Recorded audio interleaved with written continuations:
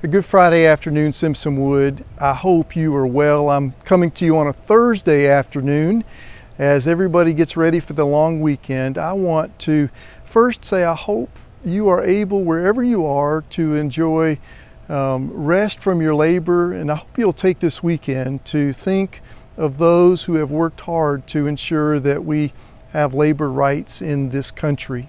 May we reflect on that and be grateful. This Sunday begins a sermon series, a 6-week series, looking at the life that we find, the countercultural life of Christ found in Paul's letter to the church in Philippi.